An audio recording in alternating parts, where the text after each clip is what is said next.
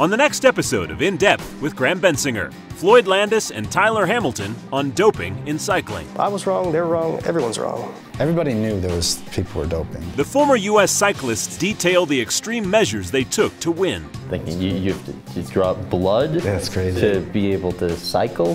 The reality of getting caught. I hated my life, I hated the way I felt. Oh, it was awful. And why they both fought so hard to deny it. If you just admitted it right then and there and accepted your 2-year ban. Once I tell the story about Lance, I'm not getting back into cycling. It's just not going to happen.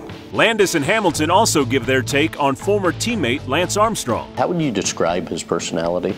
He's a bully. Lance Armstrong's a powerful dude. Did he intimidate me? Yeah. What they knew about his cheating. So the fact that he flew with drugs in a bag, I think to him didn't seem like it was going to be an issue. And Armstrong's reaction when they broke their silence. So he said, I'm going to make your life a living hell, both in the courtroom and out of the courtroom.